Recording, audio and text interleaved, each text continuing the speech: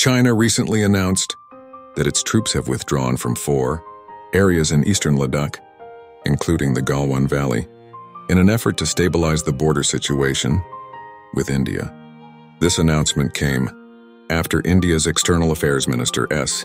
Jaishankar reported that approximately 75% of the disengagement issues with China have been resolved. According to Chinese Foreign Ministry spokesperson Mao Ning, the withdrawal has occurred in 4 locations along the western sector of the China-India border. He emphasized that the overall situation at the border is generally stable and under control.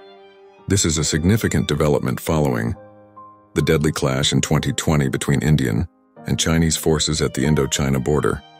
Speaking in Geneva, Jaishankar reiterated that both sides have agreed to expedite efforts to achieve complete disengagement in the remaining areas. He emphasized the importance of maintaining peace and respect along the line of actual control, LAC, to normalize relations between the 2 countries. However, discussions on troop withdrawal from areas like Demchok and Depsang remain at an impasse, as China views these as long-standing issues.